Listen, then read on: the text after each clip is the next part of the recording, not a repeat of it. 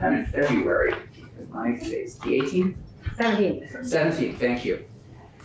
And we have we don't have a very heavy agenda, I don't think, today. We're going to go through the miscellaneous ed bill, the first real draft of it. We'll take testimony next week. We will also be going through a follow-up on collective bargaining rights for teachers. This was, I believe, raised by Senator Gulick. I don't think it's going to take a long time. And then we'll hear from the president of UVM. For new senators, we would have had the president in sooner, but of course he's the president of a major university and has a very busy schedule. And then we'll have another walkthrough of the school construction bill.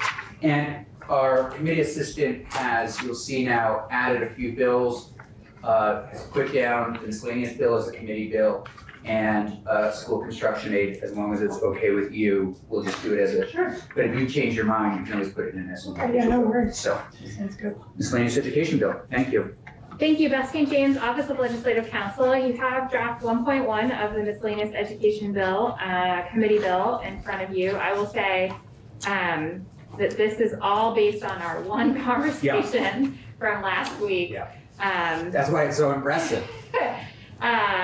So I fully expect lots of feedback and changes here. And please don't be shy if I have missed your goals or intent. And if you have additional goals, or if there's something, and I am not, for one, married to this. This is just, these are some ideas that we've all talked about, and this is the bill that we've generated. So it adds a track. We'll probably move it in middle of March. So the first section is State Board of Education Staffing and Compensation Study, asking JFO to look at other boards and commissions in Vermont, looking at their staffing structures and their compensation structures, and making a recommendation about the state board's staffing and compensation. I tried to use some language that requires JFO to focus its analysis, right? There's tons of boards and commissions, and they're not, they're not all apples to apples. So I tried to use some of the state board's responsibilities so that they could be looking at boards with similar responsibilities and lifts, if you will. So I would encourage you to think about,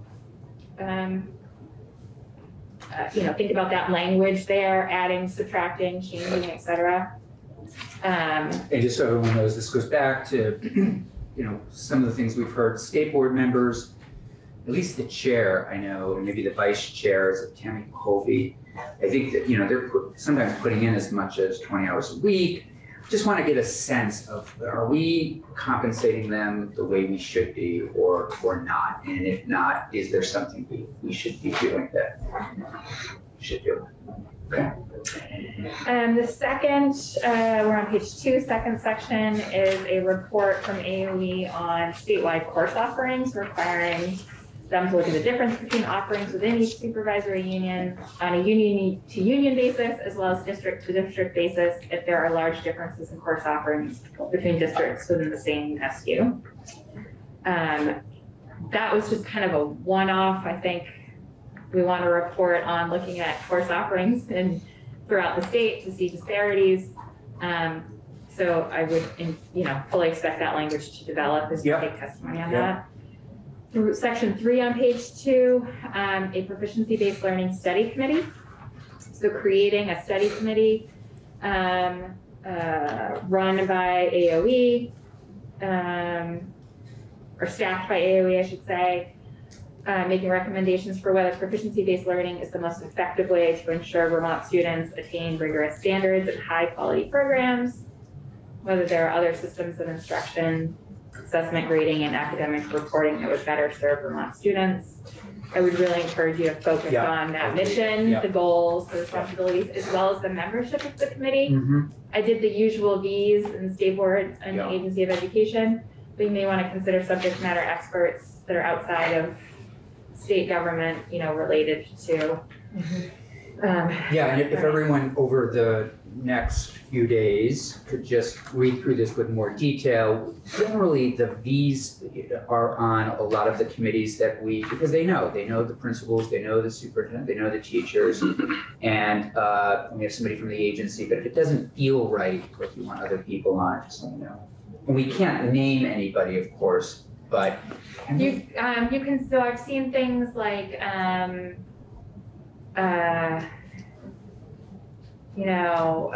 graduate level professor in whatever, or,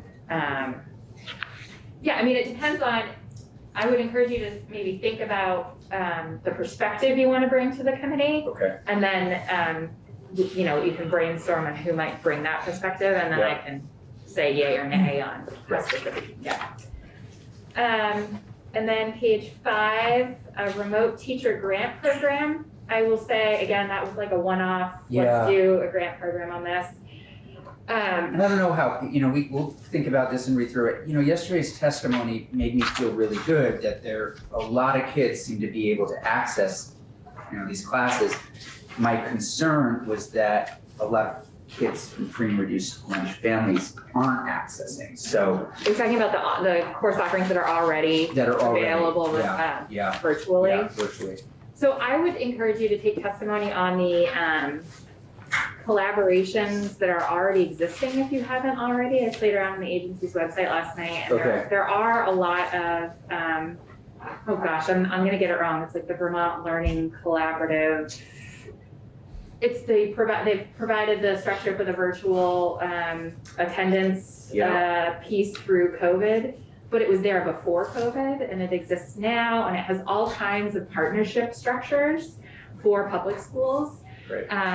So some of it may be already. Some of it, I would really encourage you to take some. We can hear from them. It's different than just having a teacher in Bennington sitting at home and teaching in one class, teaching advanced calc in Burlington. The system that is already in place is different than that, but you may hear about ways to loop it all into the existing structure.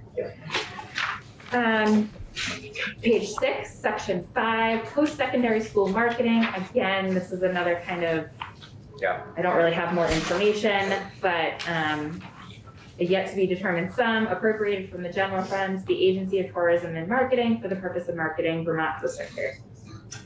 Yeah, and my takeaway yesterday was this, we'll talk to Senator Ron Hinsdale and Senator Kitchell, and maybe it's more about just beefing up their marketing dollars in general, but glad it's still there, and we'll dig into it. Section 6 is just the pre-kindergarten education statute as it stands now, because, and this is to address the issue I think you heard that currently the Act 166 subsidy for pre-K is not being able to be used across the border in New Hampshire or New York, where there is potentially a need for that. So I have not proposed any amendments to this section. What I have done is gone through and highlighted in the statute itself.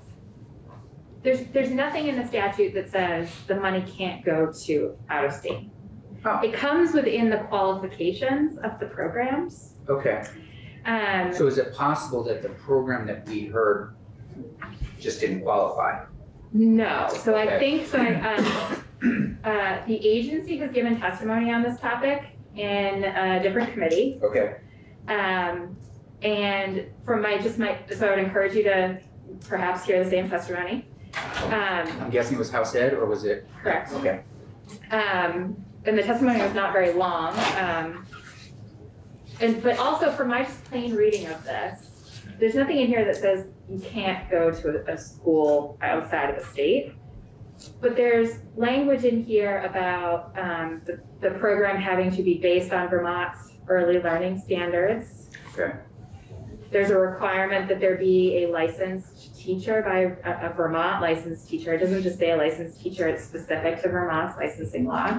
And then the rules that were promulgated to administer the program are even more specific when it comes to private programs and being licensed by DCF. I don't know anything about DCF licensing. I don't know if there are interstate agreements regarding childcare and childcare subsidies and all that jazz. So when it comes to Act 166 funding being able to be used outside of the state, my encouragement would be to really hear from the field on how those pre-qualified private providers are being approved and the specific criteria that are being used. Do you remember who they heard from? Emily Simmons. Emily Simmons, thank you. And committee, you may remember this is a constituent of Senator Kitchell's. They've got an early childhood program that's really far away.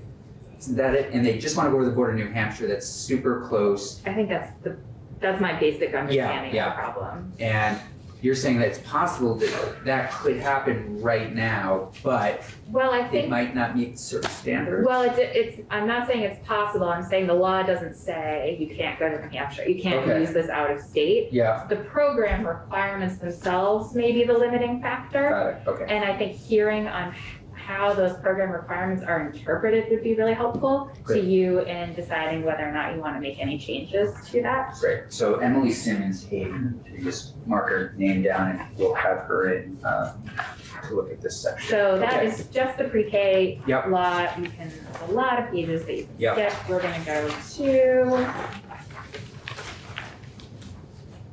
gonna go to page 17, section 7. There was a question about whether you could include libraries in the definition of school, or include them, make them be school zones, I think is the term used for regulation of firearms purposes. So I've just made a suggestion here. So the first thing I will say is there's in Title 16, there's a prohibition on students having firearms in schools. And then the firearm exclusion from schools and school buildings is a criminal statute. It's not in Title 16 for other than students. There's requirements about guns in state buildings. I believe a lot of libraries, not all, so if they're in a school, they're already covered by a school. But most of them are going to be municipally managed, owned, associated. So you could certainly look at creating a new prohibition, either in criminal law and tying it to libraries. And if that's the route you want to go, I would loop in one of my colleagues who does Title 13, the criminal title. There, in lieu of, and if you want to do something about municipal buildings, I would loop in my other colleague who handles municipal law, and libraries are in Title 22. There is, however, a working group on the status of libraries. Currently working. Yep, we put that in statute a couple years ago, Their report is not due until November. So a suggestion I have is, you'll see on page 18, adding to their charge of looking at whether current law provides adequate protections for libraries from firearm violence, and then requiring their report to include legislative recommendations regarding firearm and weapon safety on library property. That language might need to be workshopped a little bit. But that's one avenue if you don't want to just outright make that change now. I don't know jurisdictionally if you're looking at amending criminal law. I don't know if that would be this committee. I'm just looking at Senator Hashim. He's interested in this. So what are you thinking?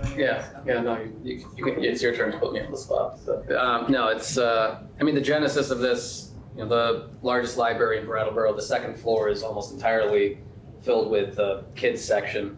A few librarians have asked, can we make libraries equivalent to schools so that we can more easily prohibit people coming in with firearms because they've had, and drugs, because they've had situations where they have a crowd of kids in this large classroom and then somebody walking around with a rifle or a pistol, and it's a little frightening. So that was the request from the librarians. But I could also see how this might end up being a judiciary miscellaneous bill. This language, we could probably do okay with if you wanted to just, check with constituents, say, hey, this is one avenue that on your afternoon committee you could move forward with while also talking to judiciary. Yeah. It's just something to think about. Yeah, that makes sense. Thank you. So can I interview you? Yes. Why not just, say, all municipal buildings? Well, I mean, I could, but that wasn't the request from my constituent. I mean, this is a pretty specific thing coming from the librarians in Brattleboro, and exploring banning firearms in all municipal buildings is something that I imagine would be talked about in judiciary if we wanted to go that route. And then there's also the Don't get me concern wrong, about- I love doing work that's supposed to happen in other committees, just to keep colleagues on their toes. Yeah. But yeah, this I think we could, Yeah, But, yeah. definitely, but obviously I want to keep children in libraries safe, but there are children and families in other municipal buildings as well, and other vulnerable people, and just putting that out there. Senator Williams. My select board hat, Yeah, select board hat, yeah. I think the municipality can just make that a rule. They can put a sign up and then no firearms prohibited. Yeah.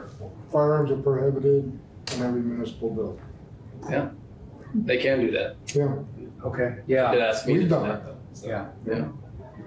Oh, yeah, I mean, we tried to do it, I think, as the select board, just outside of some buildings, but that could be because they were just outside the buildings and it needed some legislative action, but, okay, yeah, that's good to know, yeah. So we'll keep it in, touch Yeah. base, seems good, okay, And that's it. okay. Thank you. So I would say, miscellaneous education bills, all sorts of things end up in them. We'll pass this out in a couple of weeks, so we've got time. We're gonna hear from people next week, but if you have time to read it over the next few days, nothing sells, in my opinion, nothing says happy birthday more than an evening of Homework. it's Senator Phillips' birthday than reading the miscellaneous education bill. And reading it as a family is, Even more fun. Well, I cannot stress enough that I understand. there's been very little clear direction on a lot of this, Yeah. so I would anticipate you getting a lot of feedback about language changes. Totally. So to the extent you want me in the room to hear some of that testimony, if it works for my schedule, Yeah. it might be more efficient to have me here, and I'm happy to do that. Yeah, and Hayden can let you know. We have some people, tentatively lined up for next week. So, anything else? Beth, thanks a You're million. welcome. That was really great. Happy birthday. Thank you. Appreciate it. Can I ask a few questions Yeah. of the committee? Yeah. Since we have this bill in front Should of we us. have Beth stay? No, I don't think Sure. so. Okay. I don't have anywhere to go. I mean, you can if you want. Sure. A couple of questions that I had were, we had discussed a few times personal finance and then civics, and I was wondering if that's something that we might want to think about, again, just think about Great, putting yeah. in. And then my other question was just about the statewide course offerings in grade kindergarten through 12. What, I was just wondering generally, and this is not a question just for you, Chair, but all of us on this committee, what's our goal in doing this? What are we trying to achieve? Do we want to, I know we talked a little bit about equity. We want to see if there's equity from one district to another, but That was really, at least in my thinking, that's what I was just trying to kind of figure out is, are there areas that we need to focus on and fill holes, and I was thinking honestly more 9 through 12, but if they're gonna look at something, it kind of goes back to what I was thinking with getting these more technology in schools. If they don't have something, and again, we all sort of bring our own personal experience, I don't really know, but I know in some rural schools, just because of teacher shortages, Right. they don't have certain offerings that you might find in bigger schools where there are more people to live and maybe more housing options. So just trying to understand if there's an equity issue around that. And I think for future committees, I would say it might be helpful just to have a sense of that landscape out there.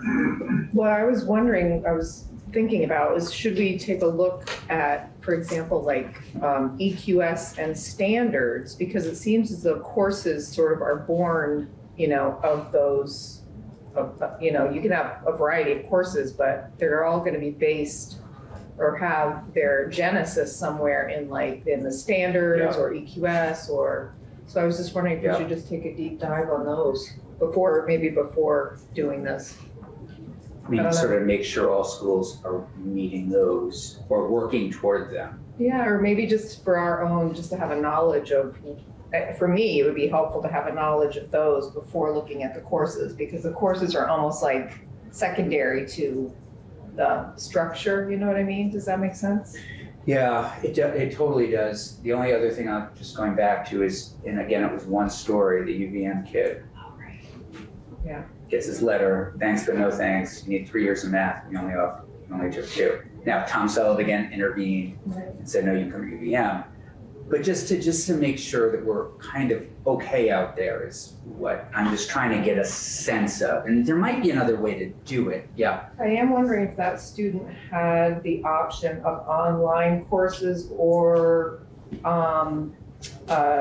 dual enrollment. My gut is no with online. Okay. That's my gut, only because it was, I guess there were online courses like 12 years ago, but I don't know if I was Oh, that was. And in terms of dual enrollment, Mr. Bannon, when was dual enrollment? Would you guess 15 years ago? Oh, no. No. Longer than that. Yeah. Oh, 12, 15. Okay, It's not that long. not that long, okay. 2012. 2012. Okay. Really? That's it? It's not, Oh, wow, okay, okay. it's not ancient history. Yeah, In its Okay. current iteration. yeah. Right. Senator Williams, did you have a question? Just one question for Beth. We keep talking about equity and we're talking about equity issues. Yeah. Does Act 60 of 1997 still apply? So that was about funding, right? Right. When you say does Act 60 still apply, what do you mean? Well, the reason it was the education, Brigham. equity and education bill. Brigham, so the Right. Brigham decision, Correct. which requires substantially equal educational opportunities for all Vermonters, yes, that is your North Star. Still, substantially equal, I think, is perhaps what you are trying to understand with this report. What does that look like today? Right. Substantially equal, but yes, the requirement for substantially equal educational opportunities is still So good my law. question is, are we layering requirements on top of that original decision, the Brigham decision, as we go through our process and keep adding requirements to it? I mean, it's a basic concept. Mm-hmm. I mean, are we layering on requirements from the state onto local districts that, maybe you and I and Beth can sit down and sort of Just want think to throw about some that of out that there. stuff and, Sure. On the personal finance and civics, I am all for, if anybody wants to bring some language for it, there is some language you might want to check in the House. I think a bill was put in. And if it makes sense, let us know. Okay. And the civics, are we getting a report back, do you remember, from the Agency of Education on Civics? No, Holocaust education It was just only. Holocaust education? It was only. So we can have another conversation, if we could put it on the agenda, just civic education and personal finance, if there's something from those that we want to put in there, or if we want to do a standalone. If there's information we have. I've heard a few senators were working on a bill around civics education. That's why I'm surprised it hasn't come around yet. Yeah. The one bill that comes up every year, I don't know if it's going to be the same one, is the one that says in order to graduate from high school, you have to pass an exam on civic ed. Oh. We've generally said the state doesn't do curriculum, but we do standards. Civic ed is in the standards, but listen, always happy to entertain anything that anybody has. Usually Mark or Dick McCormick. That's what I'm thinking of. Yeah, so he's been putting it in since the early 1960s and sooner. He has put it in every year. And some stuff's come out of it, but because it's in the standards, and social studies teachers do cover it in different ways. And one thing that could be really interesting, the guy at Harwood does an amazing job with civics, and what he does. And I think the agency has a website for civics, ideas. So we can keep talking about it. Yeah, okay, and the Secretary of State is doing it. And the Secretary of State is doing it. You got very close last year to requiring, actually changing EQS standards on We did? civics, yes. And then we pulled it back to just the Holocaust report. Okay. So you did have discussion about it last year's Yep. committee is out of control though. This is a much more. Okay, thanks a million, Beth. You're Have a welcome. great weekend. You as well. Mr. Leonard, is this just touching base, see how everything's going in ed, or do you want to say a few words about something? Come on up. Okay. We haven't seen you since orientation. Yeah, well, nice to see everyone. It's my first time in the committee this year, so always an exciting moment for me. Of course, I'm glad to hear that. We're talking about collective bargaining, and just to reframe it, do you remember the actual question that was asked? Do you remember it? So, And I'm looking to Mr. Robinson because you sent us a great email, and I said, nice email, but it was raised in committee, so let's just pull this apart a little bit. Do you want to, Mr. Robinson, just introduce yourself? Colin Robinson, Vermont NEA. It was a question about board certified behavior analysts Yes. and their inclusion in teacher collective bargaining units or not. Okay. I believe was sort of the nuts of the inquiry. And Mr. Leonard, just so you know, the president of UVM will be here at 2. Okay. And I'll be very quick. great, thank you. So, collective bargaining at the schools, there are 2 laws that apply: Labor Relations for Teachers and Administrators Act, and then the Municipal Labor Relations Act. Basically, you fall under Labor Relations for Teachers if you have to be, the wording in the statute is licensed employable as a teacher by the Vermont Standards Board for Professional Educators and not an administrator. So administrators, principals, vice principals, they fall under their own group. What that's been determined by the labor board to include is anyone who needs to get an endorsement from the Standards Board for Professional Educators. This is your school nurse, where they may have their professional license, but then to be in the school, they need that endorsement. If you need that, you fall under Labor Relations for Teachers. If you do not need an endorsement or a certification or license to be working in the school, so for example, custodial staff, front office staff, maintenance staff, any number of other folks who I'm sure I'm forgetting now. But if you don't need that license or endorsement, you fall under the Municipal Labor Relations Act. So typically the labor board tries to make the bargaining units as large as possible for simplicity. So you might see custodians and front office staff and bus drivers in the same union, even though they have different jobs. But that's just for administrative ease in negotiating contracts. You're doing 1 negotiation instead of 3 or 4 or 5. The issue here is, and I don't know about a great deal about the board certified behavior analysts, but in order to be covered under Labor Relations for Teachers, they need to require an endorsement. In order to be covered under municipal labor relations, they don't. In both instances, though, their employer needs to be the school district or supervisory union. If they're employed by an outside third party and then they come in on a contract basis, that's a completely different labor relations ball field. Yeah. So Like Howard Mental Health or. exactly. Yep. Okay. So if they're contracted But if they're employed directly by the school district, it's really a question of whether they need an endorsement or licensure to teach in the school, or if they don't, they're under the Municipal Act. Yeah. So that is all I've got as sort of the overview. Are there any questions? No, that seems pretty cut and dry. I was asked by a constituent who is in a school who just, it's been different times because of our staffing shortage. And I think there are folks who've been sort of tapped to do duties outside of what they would normally be doing. So she was just asking, boy, it's too bad these folks aren't in the same family as the teachers, so to speak, in terms of contracts, but I totally understand that. That's Yeah. great. So if the standards board, Is she part-time? She's full-time. She's full-time. yeah, if the standards board requires endorsement for them at some point in the future, they could potentially come into the teachers union. Otherwise they'll likely be in the non-licensed union.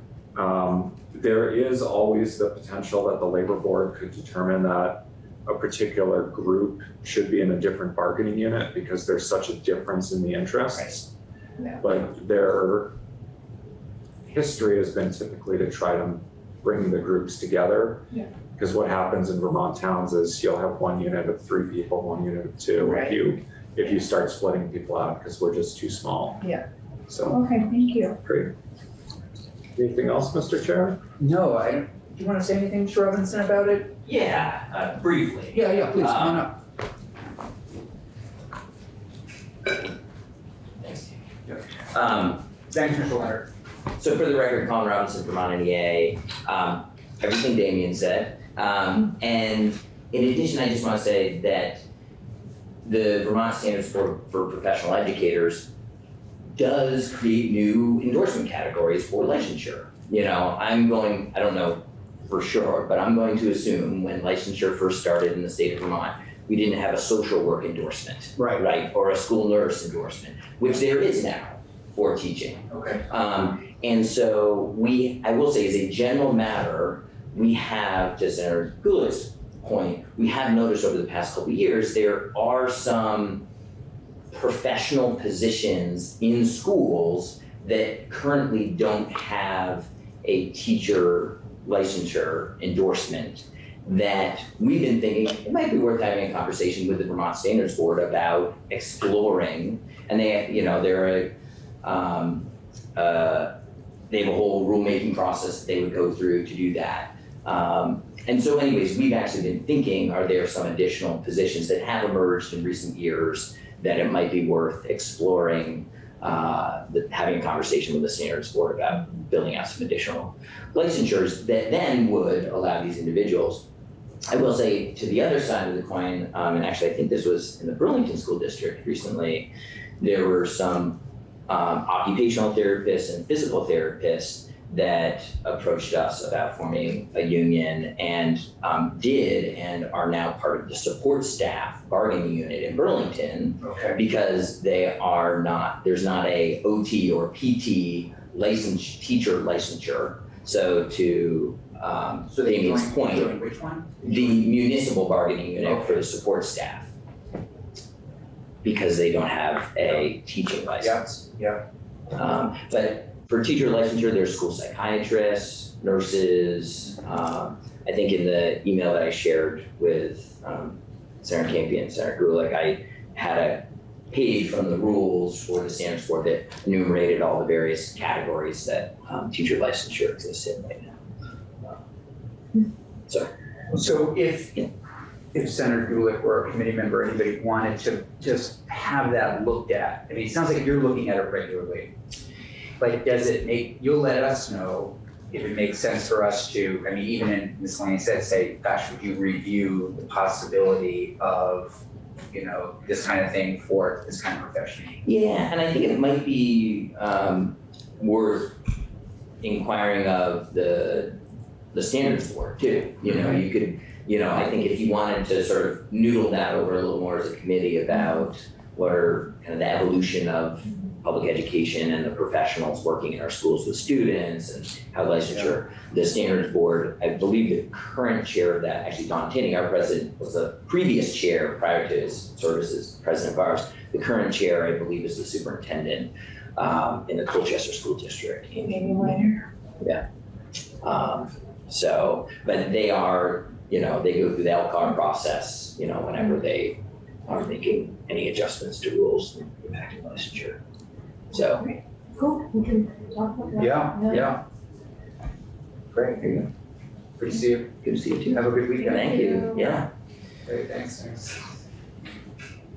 And we're just waiting for President Garamella. And let me just take a, just go ahead, 5 minutes. Welcome back to Senate Education. We have with us President Garamella from the University of Vermont and Wendy Koenig, the Federal and State Relations and Legislative Liaison for the University of Vermont. Mr. President, this is the first time you've been in here officially to provide us with an update, provide us with some information on the university. So we're very excited that you're here. And we know that we elected one new trustee, one returning trustee in Senator Tolino, and then in Senator Shap Smith also. So yeah, returning, new, and then old returning. So yeah. Yes, all of that. Yeah. Well, thank you. I've been to this committee, of course, many times before, this room, and I love coming. But lots of new faces in the Senate and the House, of course, and so more than happy to answer questions and really help you understand that we're a partner for the state, and we take our partnership very seriously. What we should do for the state, what we can do for the state, et cetera. And so we have this one pager. We've got some copies, or we have a hard copy would be helpful. Okay, great. So I just wanted to give you a quick sense for anyone who's, I know you're enamored of and brought you to Vermont, but just a few details, and then I'm happy to answer questions and such. So we tried these one-pagers because it concentrates information, and so just wanted to give you a sense that there are 3,700 plus students from Vermont at UVM. And I'm very proud that about a quarter of them are Pell eligible, which of course, as you know, means they're from the lower income end of the spectrum, and about a quarter are first-gen students. I think this first generation of students generally needs, they need more orientation to what higher education is and such. They may not have families that are supporting them the same way. So we've been leaning into that a lot. And many of us in the administration are first generation, so we've been recording our stories and telling them what our pathway has been, and so they feel supported and not alone. So that's going well, and we had over 1,000 Vermonters earn degrees at UVM this past year. So big for Vermont standards. We produce a lot of graduates. The little green box on the side is one that I'm particularly proud of. I mean, certainly we not only educate students, but they get jobs and lead productive lives. 96-95% of them are employed right after graduation. But the next number, which is that we had 1,155 of our graduates live and work in Vermont after graduating. I think that's a huge deal. There's no other entity, no other force in Vermont that brings that many students and that many highly talented people to the state. So, and of course, because we have a good out-of-state population, this means that 600 or 700 students from outside of the state are studying at UVM and working here. The thing we could do as altogether as a state is to maybe make the state stickier for these people. How do we ensure that they stay longer and not just get their first job and move on? But that, I think the fact that we are the most significant attractor of talent to the state is of great importance to me. Mr. President, you mean in terms of your other competitors in the state, or are you talking about also as a business and a company? Well, there's no other entity in the state that brings in over 1,000 people into the state, highly qualified. Nobody else. There's no IBM left, and Global Foundries doesn't, and so yeah, it is the single largest entity that, I mean, Yeah, no, I hadn't thought about it that way. Yeah, it's incredible.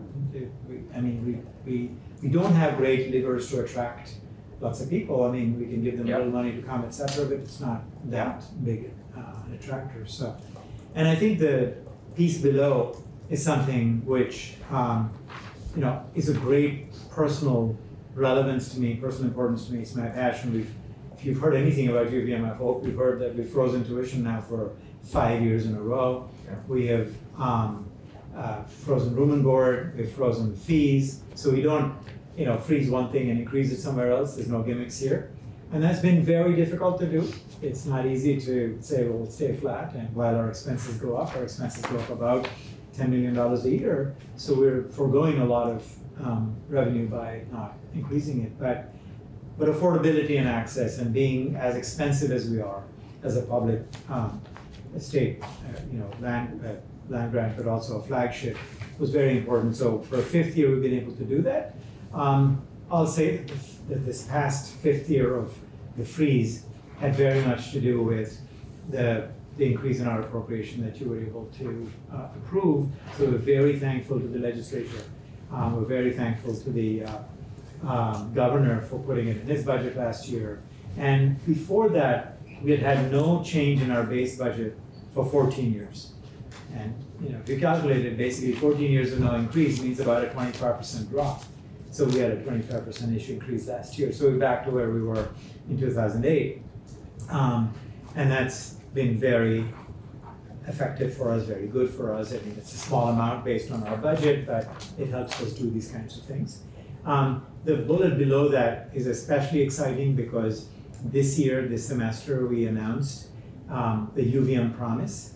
And that is basically that any Vermont family making $60,000 or less can send their children to UVM, paying no tuition and no fees, as long as they qualify. So I think this is extremely important that we make it as simple and as clear as possible, because I think that there are students in 8th grade and 6th grade and such who think, well, what's the point working so hard? I couldn't afford UVM anyway. Mm-hmm. So here we're telling them that, hey, work hard, get good grades, and you can go to UVM, not paying anything, right? At least in terms of tuition and fees. And so they're basically responsible for room and board. Right. So I'm hoping that this message gets through to counselors, to everyone. I was in DC yesterday, I was talking to Senator Sanders. He was just really excited, and first time I saw him that happy with me. But sorry, she'll scold me afterwards for being a little irreverent. But he said he'll talk about it in the Bernie Buzz. So I really do think we need to get the word out, because the more our parents, our students understand that there is a pathway to Vermont, to the University of Vermont, if they work hard, maybe that'll help the numbers we have a little bit. As you all know, we have among the highest rates of high school graduation in the country and among the lowest rates of going on to college.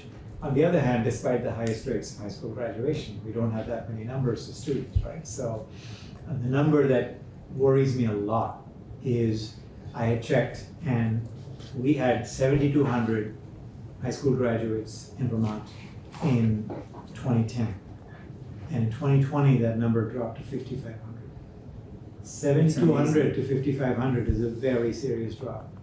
And if that continues, there's not that many students being produced in, or high school graduates being produced in New England. And so that was part of the reason that drove our push for getting students in Vermont that are from beyond New England. And so for this fall, we had 30,000 plus applications. So 30,000 applications for 3,000 seats is pretty good. It's pretty good. Yeah. Right? And that allowed us That's just undergraduates. That's undergraduates, yeah. So that allowed us to construct a class that we're very proud of, which has the largest number of first-generation students we've ever had, the largest number of students of color we've ever had, and over 50% of them are from outside of New England. California and Texas and Hawaii and all this sort of stuff. And I think that means long-term, we're recognized more broadly. We continue to have interest in UVM. So the UVM promise, I would ask you all to spread the word as much as you can. I can turn to the other side briefly, I don't need to go. If you don't mind, while we're just on that. Please. So how does that compare with your competitors? I know some institutions are saying 150,000 or less, you know, others are saying even maybe a little higher. Right. Where does that, you know, compare to who you're competing with? I don't know of another institution in the country that has done this voluntarily from their own resources. Okay. Everyone else who done this, I could be wrong by, and there might be one example, but I don't think so. The state has provided money to universities, to public universities to do something like this. Okay. We're doing this on our own, and the reason we picked 60,000 is that it covers about half the households in Vermont, and it seems like a good number to go with. The median income in Vermont, as you know, is about 63,100 and something. Didn't seem like a nice round number to ring.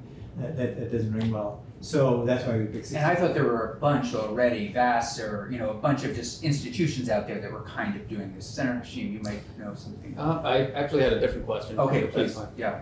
So those are private schools too? So Yeah, no, I understand. So yes, so you do compete with some private schools. Yeah, sure, You do, sure, okay, of course. yeah, But, okay. I mean, in Vermont though, this is Yeah. for Vermonters. Yeah, This UVM promise for Vermonters. Yeah. So I see. I think Yeah, it's very much targeted to try and increase that number Yeah. of students who are going on to college. Yeah. Sorry. Oh, no worries. Yeah. Senator Hashim. Yeah, so I was just looking at the number on the first page. Yeah. 9 out of 10 Vermont first-year students return for their sophomore year, which seems like a great number. I'm just wondering, that small fraction of folks who do decide to transfer or just not return, I was wondering what reasons they might cite. Yeah, no, it's a great question. And I think like this too. I think 90% is great, but that means 10% are being left behind, right? I will say that there's no way you can ever have 100% because people make the wrong choice sometimes. They go to college and think it's not for me. UVM is among the top 5% in the country, give or take. I haven't checked this year, but in terms of retention rates among publics. Okay, so very good at retention. We're doubling down on retention. We're going up by 1% or 2%. The provost has goals for us. So I feel like it's our moral responsibility once we take students on to actually see them through college and have them graduate and be productive citizens of the state and country. So there are students who may come from Seattle or so and say, I thought Vermont would be fun and it's not for me, or it's too cold, or I don't agree with the politics of the place or whatever else. There are others who find it more rigorous than they can handle. So there are multiple reasons. This is a number that almost can never be much higher than 9, unfortunately. We are trying to do our best. Some of the things we're trying to do is that we have a very effective partnership with CCV, where we have almost every program CCV offers, there's a partnership pathway to UVM. So go to CCV, take courses, do well, and you're guaranteed admission at UVM. It's even less expensive for them that way. 3.0 kind of thing requirement? Yeah, it's not even 3.0. That's great. It's somewhere. That's in great. the high Maybe less than teens. 3.0, I think, yeah. So, and those students who come to us from CCV graduate at higher rates, do better, and are retained better. So it actually is a good pathway for them. So sometimes they may go there and do a different pathway. But so, and some drop off, some take a gap year, that counts in that number, et cetera, et cetera. So we keep looking at that very carefully. We do exit interviews with who's leading and all those things. But it's a good question, but that's not an easy, we might get to 9.1, 2 maybe, but not, we may not be able to get much higher. That makes sense. Thank you. And some may not be able to afford it. Actually, that has a lot to do with that their family situation changed, and UVM is an expensive place, et cetera, et cetera. And we help when those things happen, but we can only help so much. So, sorry. That's okay. Thank you, Chair. Question about new American students in particular. We at Burlington High School had a student graduate. He was the first kid to graduate from high school in his family. It was a big deal. Wonderful, wonderful kid. Ended up going to a college out of state with a scholarship to play soccer. And things spiraled out of control. I think it's really hard for a first gen student to be placed on a college campus with, let's face it, a lot of wealth. There's a lot of wealth, there's a lot of cultural pieces that are strange, frankly.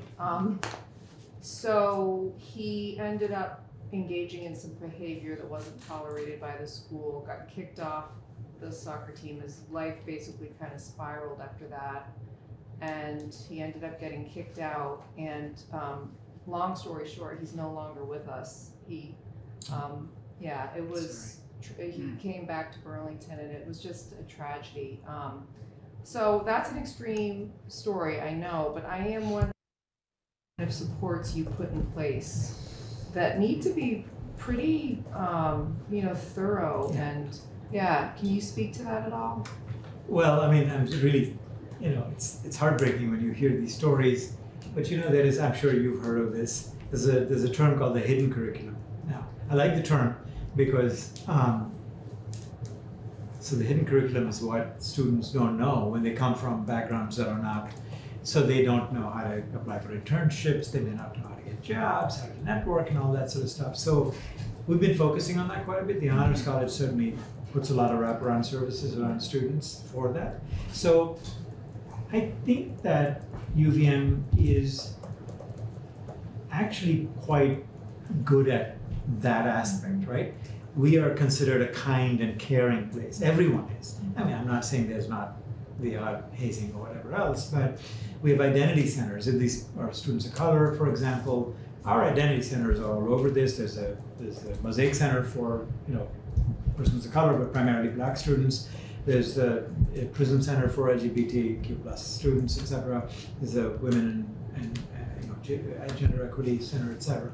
So, and then there's the Newman Center for Catholic students, and the Hillel for etc. etc.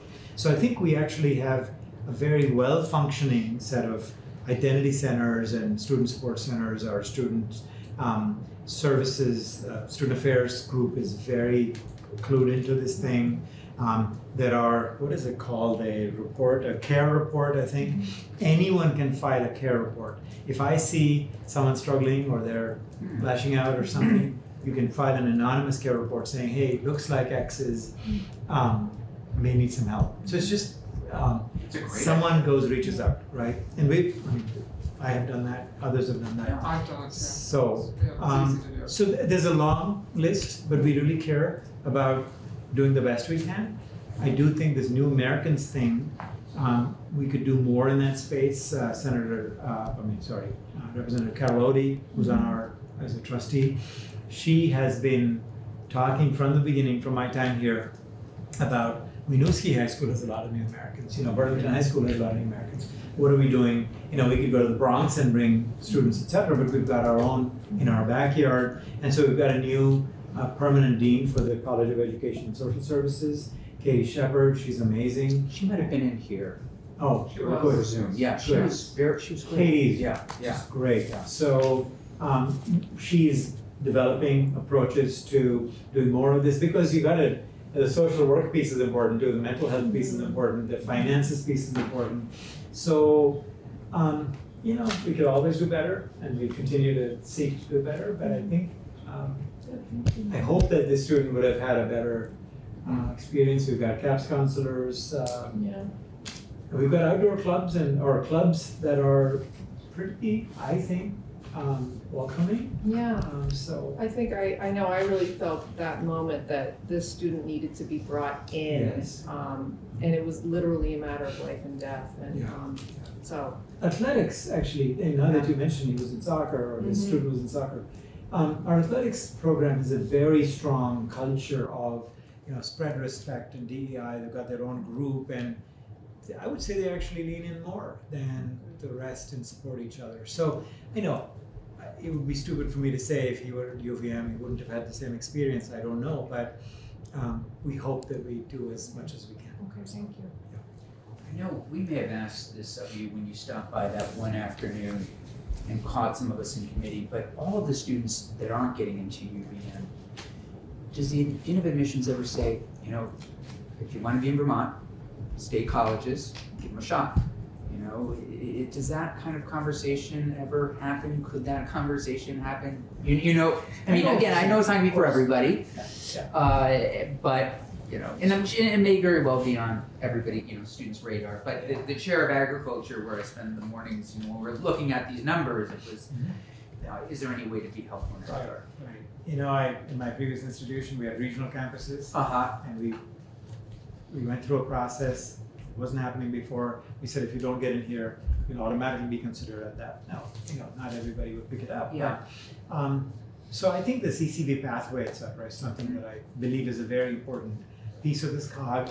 We did start the cog in this wheel. We started a program this year called Catamount Experience, where students who don't quite make it, but are close and seem promising, we actually admit them in a cohort. We give them wraparound services, and they all stay together and take classes. And if they do 2.8, I want to say, or something like that, they're automatically in. So that's going really well. So well that these students don't want to move out of there into the dorms. They want to stay together as a cohort. And I think almost all of them will qualify, or most of them will qualify to move in. So that's another way to get that next rung. But to the very specific thing, I think it also depends on whether these are out-of-state students or in-state students. I doubt very much that out-of-state students would be interested in a program like that. I suspect in-state students work with VSAC and such, and VSAC is so effective, they probably know that already. Yeah. So we can keep looking at that. No, I appreciate that. My second question, back to the first generation college students. Do they have some services that, oh, great. So because I can see where those numbers, maybe you would lose some of them more often.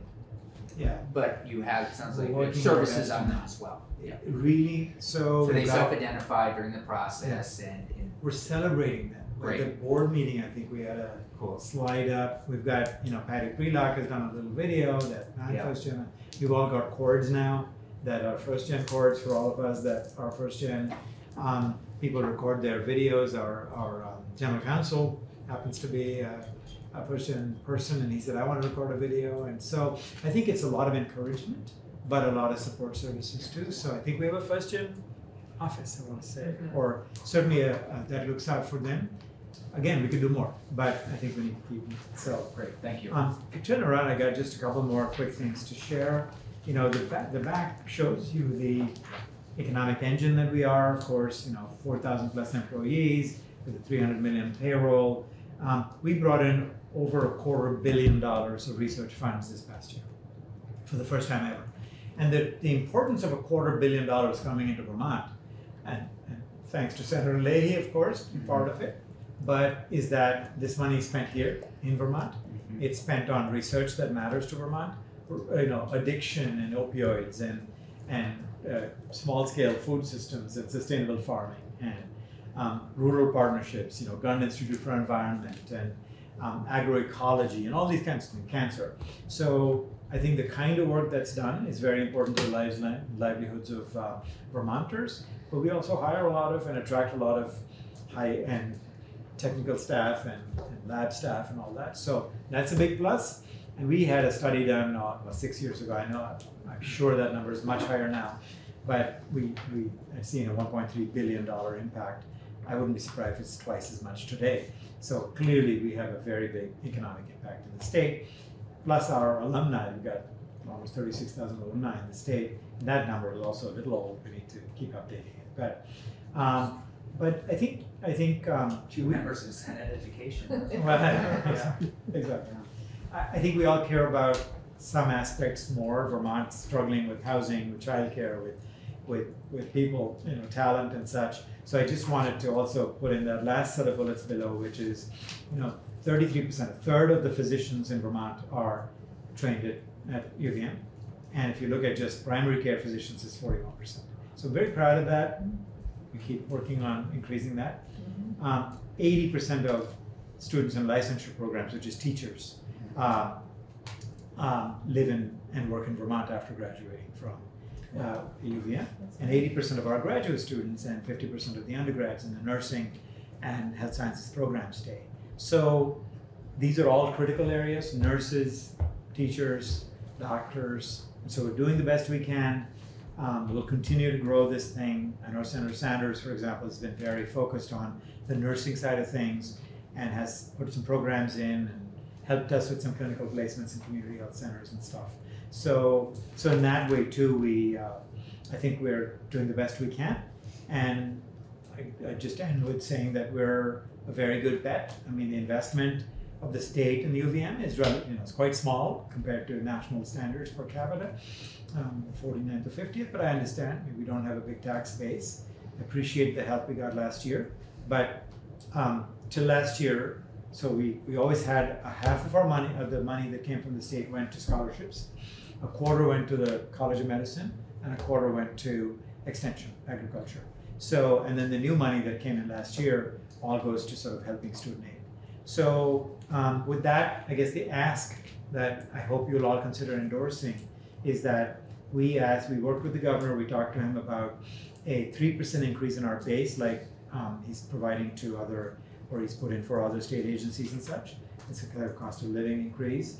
So a 3% increase in base, and then there's a $3 million one-time ask for 3 years. It's $1 million a year for 3 years for the upskill program. Some of you who've been in the legislature know the Upskill Vermont program. It was an extremely successful program. We've done it twice.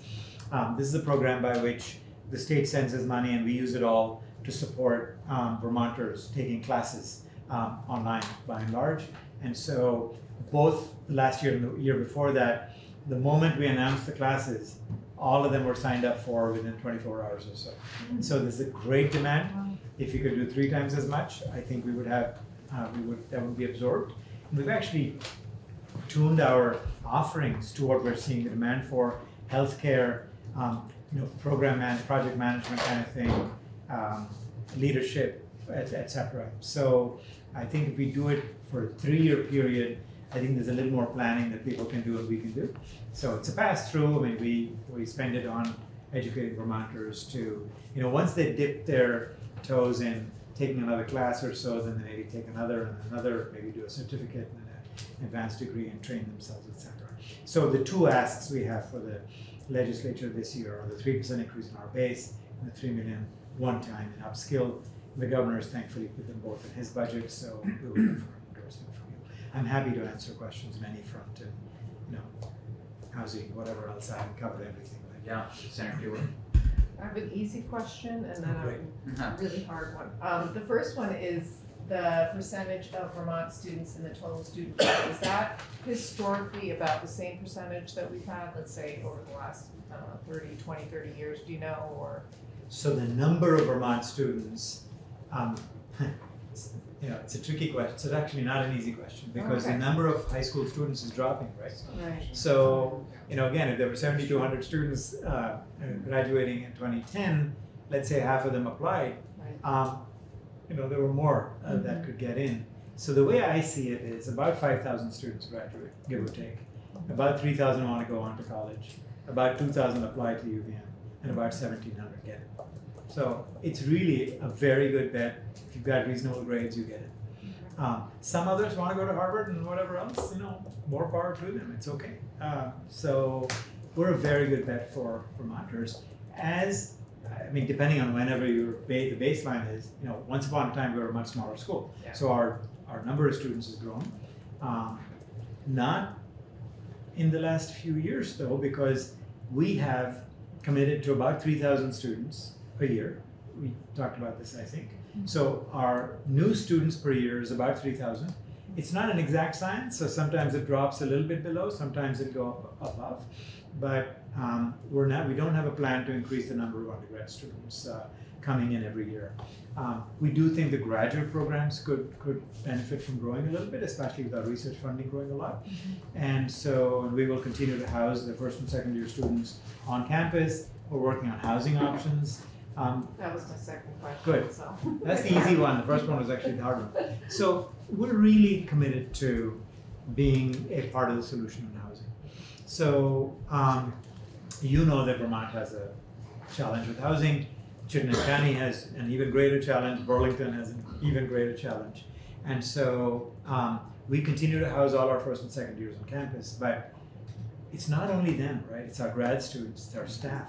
We've had 5 or 6 staff last year take jobs at UVM and turn us down after when they couldn't find housing. You heard this So- yesterday, Yeah. different spots. So we're building, ground is being broken, I think, next week, to build about 600 new beds in South Burlington, about a mile, 1.2 miles from campus. So these are apartments that are good for staff, for faculty, especially early in their careers, graduate students. We were going to have about 490 beds originally was the plan. And they were going to come in tranches of in 2024, 25, and 26. We worked with the developer to increase that number by about 100 beds and finish the project by 2025, 1 year in advance. So we will have 600 almost new beds on the market, if you will, in a couple of years. And then we're looking at a number of other options. I'm hoping that if you're successful in all these things we're trying to do, we'll have about 1,500 new beds over the next year or so, year and a half. I mean, in terms of our line of sight to them. And all devoted to UVM students. These are things we faculty. would Gotcha. provide, which is therefore for Great. us. There are different tranches. Undergrads need a different approach than graduate students, faculty and staff. Even within undergrads, there's first and second year students on campus, there's third and fourth year students who don't want to stay on campus. Right. And so what can we do for them, et cetera. So we're looking at different creative options in each of those areas. And we'll continue to be, I'm hoping, announce some more success with each of those things. But I hope that the city and the county and the state also look at this issue and try to capacity. So, Huge issue everywhere. right. So just back to your admissions, 30,000 applications, that's Yeah. incredible. Yes. So who are the kids that are getting it? If you could just give us a little profile. When you said pretty good grades and you're gonna go to UVM if you're from Vermont, it's very competitive without a doubt to get into, it seems to Yes. me. So there's 2 pieces to your question. Vermont students Yeah, have a leg up great, and they get in. great. Okay. You can be a reasonable student in Vermont and get it. B I don't have a student. number. Yeah, for sure. yeah, For sure. yeah. And we provide, on average, we Support. get very little tuition from Vermont students. But Yeah. again, half of them pay no tuition at all, pretty much. Great. And Yeah. 91, 92% Great get story, yeah. lots of aid. So for Vermonters, it's a very different story. Mhm. As I said, if these numbers aren't exact, so I'm a little worried about just throwing them out there. But about 2,000 students apply, about 1,700 or so are offered admission. Whether they take it or not is a different question. On the other hand, our incoming class is the best prepared class ever in terms of GPA, SAT scores, ACT scores, etc. So if you're outside Vermont, it's actually pretty darn difficult to get in these days, which is interesting because, people were saying, there were people who told me, Vermont's become a sort of a safety school or something, we're wondering. And then their children apply, not hearing and that. their children apply, they don't get in, and they say, So it's become harder and harder because there's a lot of interest. And I think part of it is the affordability thing, right? The fact that we care about this, the fact that we did really, really well in COVID. We didn't have a single student hospitalized throughout COVID. We stayed open, right? That message gets out, and it's not all my doing. It's the students were very, very careful. Everyone was vaccinated. Every one of our employees was vaccinated, faculty, staff, etc. They masked when they were supposed to mask, and they behaved themselves, and nobody went to hospital. None of the students. So that word gets out, I think, and so we're getting a lot of interest in our research. The fact that we're really good at sustainability work and environment and food systems and complex systems and cancer care, liberal arts, all of that. School of the Arts. We started a new school, School of the Arts. A just announced new school of world languages and cultures. These kinds of things sort of raise the profile and draw more interest and attention, rightly so. Yes. Since we have time, right? We can Yeah. We have you until 7. Okay, But then we're definitely late. pizza, right? Good stuff. The UVM promise, Yeah. which is fabulous. It reminded me of a conversation that we had yesterday about how Vermont is this fabulous place, but how do we get the word? Like, how do you get the word out there? How do you tell the story? And so I'm wondering if I'm assuming you have a designated sort of social media advertising department that is working on that. That was one of my questions, and the other one is, you know, using an equity lens. Do you go into neighborhoods or, you know, again, parts of Burlington and Winooski with literature and information that is already translated for those folks? So that, because it's great for the kids to have the information, but if the parents have the information, then it's even more powerful. Yeah. Sorry. I'll talk about the engagement with schools. The first part was? The first part was the advertising, social media. Right, so yes, we have, I think, the number 5 ranked Instagram account or something, I'm told by my people. So yes, I mean, we're working hard at it. Wendy, can you send Senator Gulick or everyone here, the campus video? Yeah. So we had 10 students record their stories, 2-minute clips. It is so wonderful to see. Okay, this is students of color, women, men, different disciplines. They just said why they came to UVM and how much they enjoy it. This is such an uplifting thing, and it's all over. All the administrators are getting it. So, you know, it's never enough. And you know, I'm not on TikTok. I'm not going to get on TikTok, but but we work hard at that. And clearly, if 30,000 students are applying, they're getting the word, right?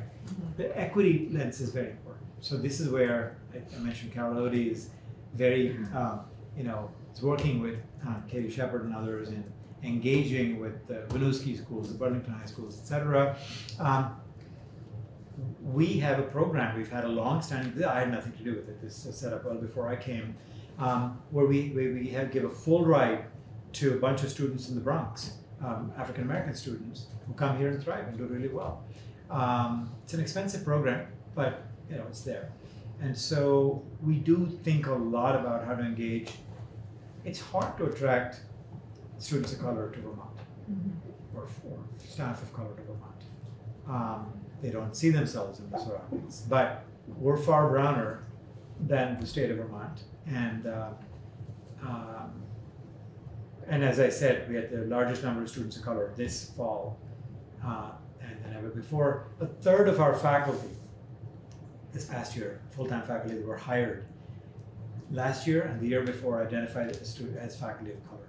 So I think it comes in all levels. You need administrators who look different. You need faculty who look different. You need staff. So it's not easy. But we're very focused on that. We have a very data-driven approach now, a new approach to diversity, equity, inclusion, not only recruitment, but how to take care of them when they're on campus. There's a strategic plan. There's a university-wide University Diversity Council that has one empowered representative from every unit, so that there's accountability that goes to all levels. So. In Burlington and Winooski as well, we have staff called multilingual liaisons who work really closely with families, and it would be great to somehow, I don't know, engage them to help with this mission. Right. I think it's, the translation piece, I don't know. I'm sure that they can reach out to our admissions people and get that. I know we do a lot of translation services for our custodial staff. There's a lot of them, and many speak Eastern European languages or Nepali or whatever else. So we do that. I don't know how much of a demand we have for, clearly the students can go explain to their parents and they know English, but we will look into that to see if there's that's a productive thing to do, and we'll also talk to the schools to see if they'd like things translated. Yes. And did you say the cultural liaisons? multilingual liaisons. Because we did something in this committee we can go back and look at with cultural liaisons in communities 2 years ago. I mean, that might be another. Okay, here we go. We'll look at that. Questions? This guy'd like to get another degree at UVM, maybe. Very good. We'll give you a JD. Right. My oldest son's a wrong. Oh, wonderful. That's great. Is he happy? Is he doing well? He's not working in his career field, but That's all right. Who he's is? still, right. My degree is in political Yeah. science. Okay, Yeah. all right. Throwing that out there. I'm a mechanical engineer, and I've been a mechanical engineer all my life. I'm doing a few other things on the side. So, This has been terrific. Always good to see Thank you. Yes. We appreciate. I know it's a few, Nice to meet you. a couple of us were on campus this Right. earlier. It was lovely to have you, and please, you're We- welcome to come. Thank next you. time we do this. If we, it's easy to host a, vegan chili on a cold day. Yeah, we. Just have a chat and vegan. So that's for me. The So, food was amazing. It was great. Yeah. So thank you for having us. Thank you. Always Thank you. great to see Thank you. Thank you. Thank you both. Wendy, great to see you. Have a good Take care. weekend. See you. Take care. Please talk about it. Yeah. Great to see you. Thanks. Bye, nice to see you. Okay. See you soon. All right, thanks. Thank you. Thank you. Okay, we do have our last witness will only take 15 minutes. If we're comfortable, we'll just go until 3:15. That gives us a little 15-minute break. Sure. Okay, yeah. Are we starting?